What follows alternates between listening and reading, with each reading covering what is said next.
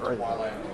You can tell the vampires don't seem to be accurate. Yeah, no, that's kind of an oxymoron with it. Yeah. No fangs, vegetarian, and sparkle in sunlight. Yeah, not a vampire.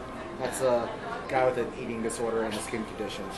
I think you need to look at a dermatologist for that. Yeah. I don't know, if I started with glitter, I would kind of go get that looked at. Why not? I personally I would show that off. If I had the ability to glitter, I would be like, yeah, look at me, I can glitter. But I wouldn't claim myself to be a vampire. That's gay. Is there anything wrong with being gay? It's just the fact that that vampire is not a vampire. No.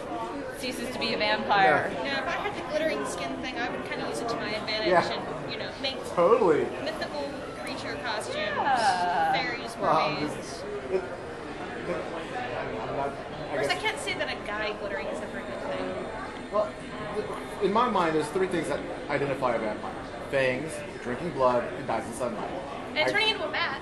Well, that's debatable. I'm okay with avoiding, the bad thing or sleeping in coffins or the cross. Fine. But the fact that the Twilight dude didn't have fangs, he didn't die in sunlight, and he was a vegetarian, so. I would think that would be a really short-lived vampire. Well, I mean, it's not a. Well, remember that set of books, the children's book that the bunny Bunnicula. Bunnicula! Is a vegetarian. Yes, it was a bunny. There's a bit of a difference. Twilight vampires are bunnies. Glitter bunnies? No. Glitter bunny.